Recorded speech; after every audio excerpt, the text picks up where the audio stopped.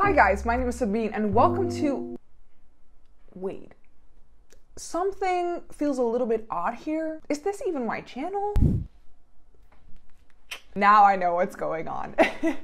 Okay guys, that was a little bit of a silly intro. Hi guys, my name is Sabine. Welcome to another video, but not on my channel. Some of you might be familiar with my face. I make bookish content over at my channel on Sabine's Book Nook, but today, Macmillan and Book Break UK asked me to film a super exciting video for you guys, and today I'll be taking you on a literary tour through Amsterdam.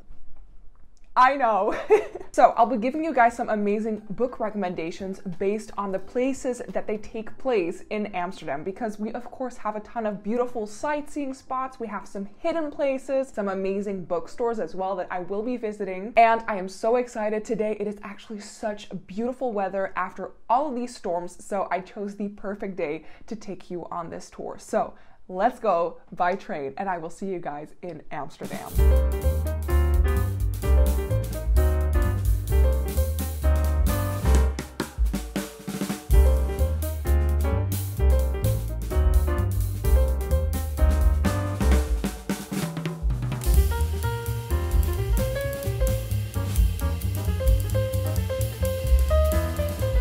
You guys might be able to tell, the sun is shining so bad.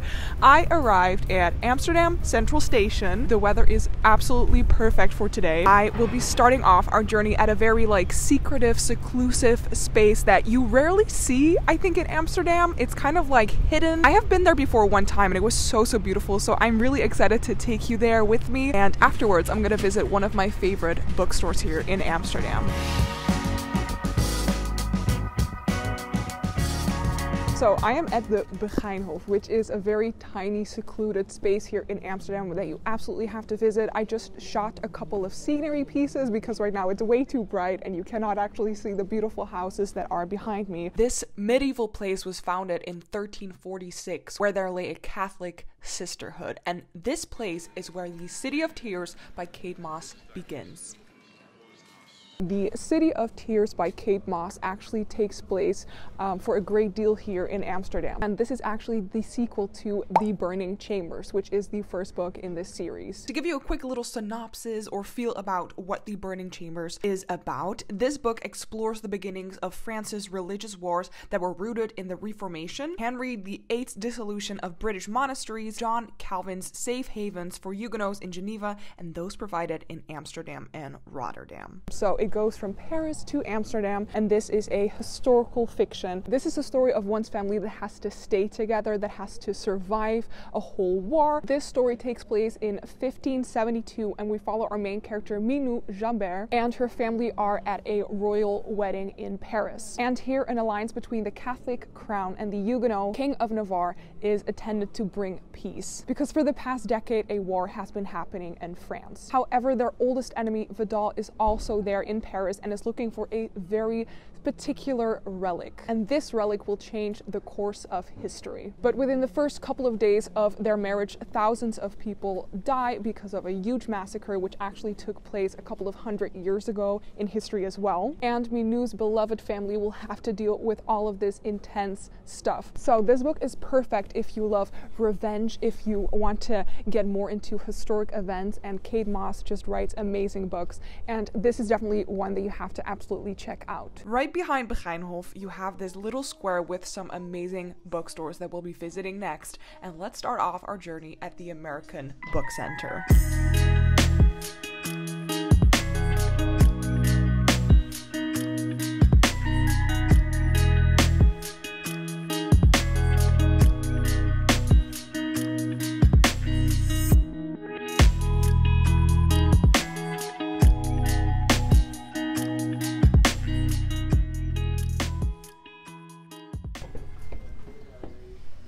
Komt u maar hoor.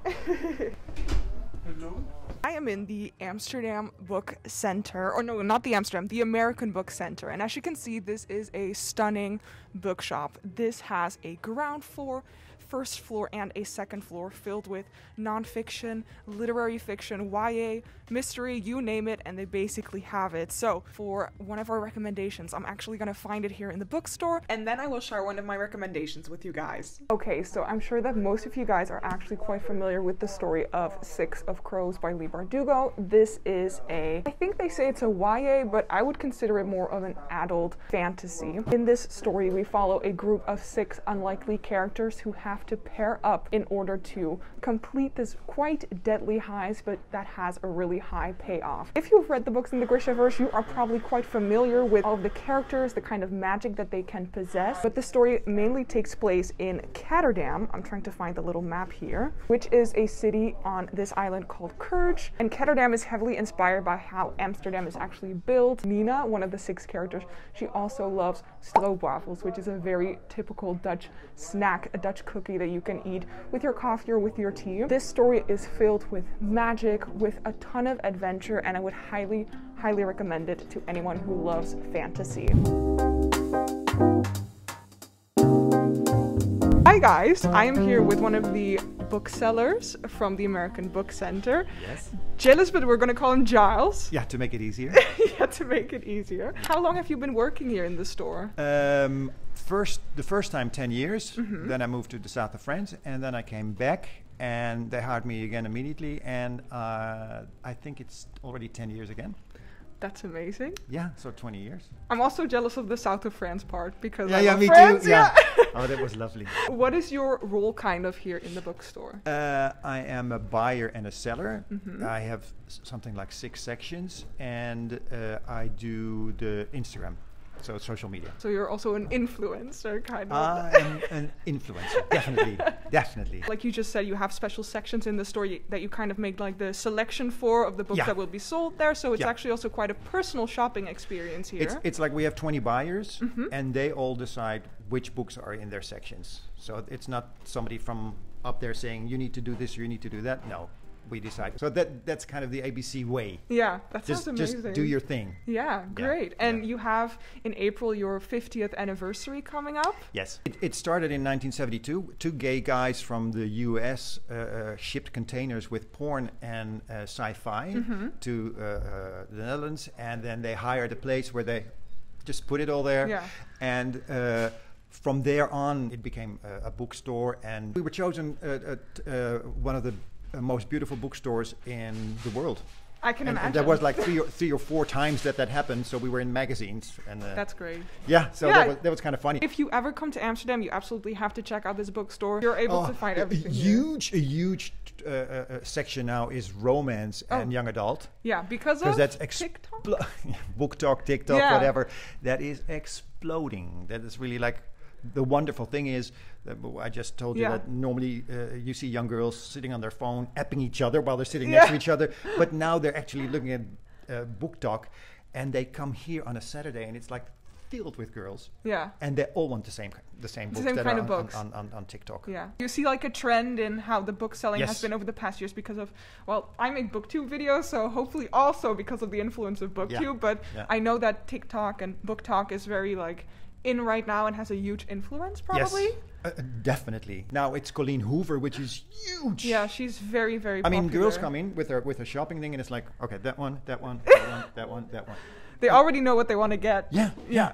But then it's kind of a get together. They're all standing in front of the section, talking about the same book. So it's amazing that the new generation found books again. Yeah. Through, funny enough, their telephones. Yeah. So they can actually also be kind of useful, the phones and the internet, and like, you know. Yeah, it's like a knife. You can kill somebody with it, or you can slice bread with it. Yeah. They're now all slicing bread with it. Well, thank you so much for having me here in the store. Thank you so much for the interview. Yeah, thank you for coming by. Yes, and good luck with the project. Thank you so much. You're welcome. And I will take you guys on the rest of the tour right now. So I'm actually walking to a very famous bench here in Amsterdam that a lot of literary fiction people will know of. I think a couple of years ago it was actually removed by the government because it had to have some, like, how do you call that, like construction recovery needed to be done. So this bench is at Leidsegracht and Herengracht.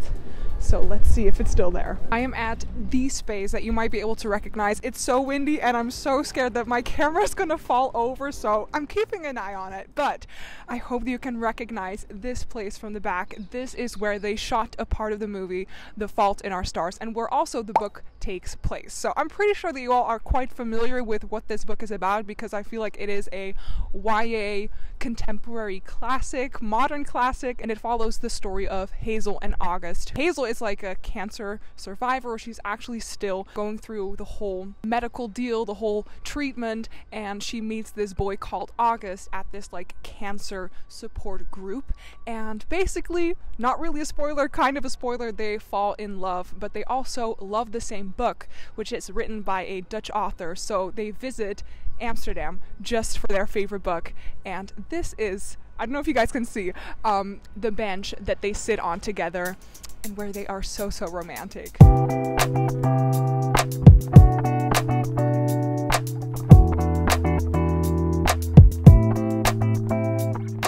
So I'm actually on my way right now to a place that was very important in Dutch history, and it has to deal with World War II, because also, like many other countries in Europe, the Netherlands was definitely hit by the regiment of Nazi Germany. So you may already have a guess of where I'm actually going to right now. I've never actually been to the museum. I cannot go today, but otherwise I would really like to visit it sometime. I hope that you guys will be able to hear me because of the wind. I am right around the corner of the Anne Frank house. It was quite crowded over there, and it felt kind of weird to just like put my camera there and talk about Anne Frank's history. So Anne Frank, when World War II was happening, she kept a diary, her family's life here in the Netherlands, because they fled here and they lived at the house that I just filmed at. Behind a closet, they had a secret space where they were staying and hiding from Nazi Germany, and you can read all of Anne Frank's thoughts and whatever she encountered in her diary. I think it is so vital, and that you will learn so much from it, and you can really experience how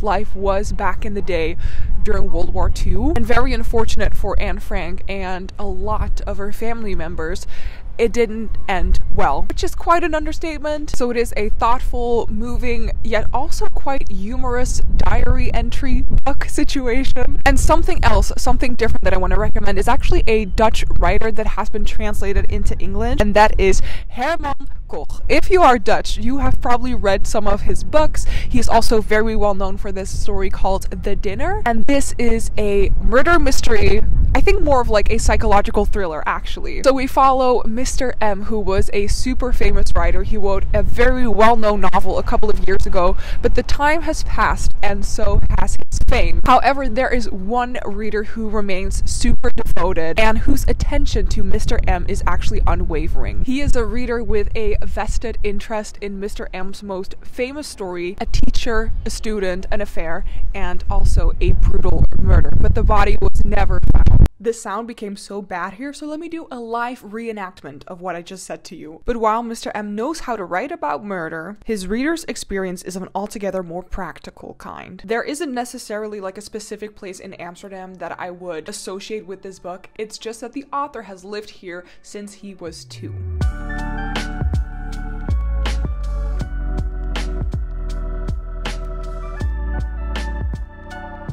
Last place that I'm here in Amsterdam for my visit is the Rijksmuseum. I think this is the most well-known museum here in Amsterdam, and it is in a special like place, a special quarter, which is called the Museumplein, where they have a ton of different museums from like the modern art. You have the Van Gogh Museum. Let me grab one of the last books that I have to recommend. It is kind of funny because it is actually a Christmas romance, and I know that Christmas has just passed, but during the winter times you can actually do like some really nice ice skating here. It just looks so fantastic, so I can absolutely imagine what a beautiful setting it must be for the romance novel.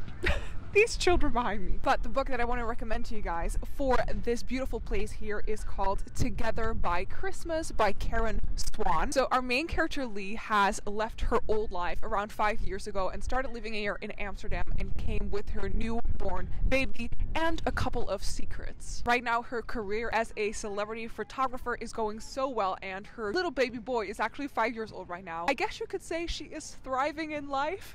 However, on one morning Lee finds a book that was left behind in the basket of her bicycle, and scrawled inside the book is actually a desperate measure, and Lee's world turns 360, 180, how do you call that? Her world turns upside down, and she feels compelled to help the mysterious person that wrote the message in the book, and she's actually gonna find the author who wrote it, called Sam. Sam and Lee have an instant, undeniable connection, and they both feel like they actually might have a shot together at a wonderful future. However, when Lee's past comes calling, everything seems to kind of just like fall behind, and it all sounds just like a very emotional, beautiful, romantic book. And it's also like set here in Amsterdam during the winter times, like a magical winter wonderland. So it's such a shame that Christmas has just passed, but this one should definitely be added to your TBR for this year's Christmas, which it will come more quickly than you probably think it will. So I'm back home, and actually, funny story, I really wanted to film live in Amsterdam for the recommendation of The Miniaturist by Jessie Burton, and I was planning on visiting the Warmoesstraat, which has a part of our origin story, or like one of the main inspirations for this book. But when I arrived there, I noticed that it was part of the red light district, and I didn't really want to film there. So I went to De Dam, which is, I think, one of the most touristy, crowded places in Amsterdam that you can visit. It is this huge square, and they have like a ton of entertainment. You have the Kalverstraat there as well, which is, I think, the biggest shopping street. So let's first talk about The Miniaturist. And the sequel is actually being published later this year by Macmillan as well. This is a historical fiction just set after the Golden Age in Amsterdam. Burton was actually inspired by this woman called Petronella Oortman, and that woman lived in the Warmoesstraat that I wanted to visit initially. Petronella owned a little dollhouse, which was a replica of her home. And back in the day, those kinds of like doll houses, miniature houses, could be worth even more than a super huge historical house at one of the canals. So it is autumn 1686, and we follow Nella Oortman. You can see where the inspiration came from, who arrives at a grand house in Amsterdam because she is gonna marry this really wealthy merchant called Johannes Brandt. And although Johannes is really quite distant from his new wife, he gives her a very extraordinary, amazing wedding gift, namely a miniature house of the place that they live in. And the miniaturist is the person who creates all these little dolls, the china, the furniture for the dollhouse, and whose tiny creations ring eerily true. In this book, Nella discovers more of the secrets that the household holds, and she realizes the escalating dangers that they are about to face. And it seems like the miniaturist is actually holding their fate in her hands. This premise sounds absolutely fantastic. It is definitely a page turner. It is magical, it is haunting, and it is full of surprises. And like I said, the sequel is coming out this year, so definitely check out this one. That was my journey through Amsterdam. I hope that you had an amazing time with me. I had so much fun, and I'm looking back on this day filled with joy. Thank you so much again for watching, and perhaps I will see you another time. Bye!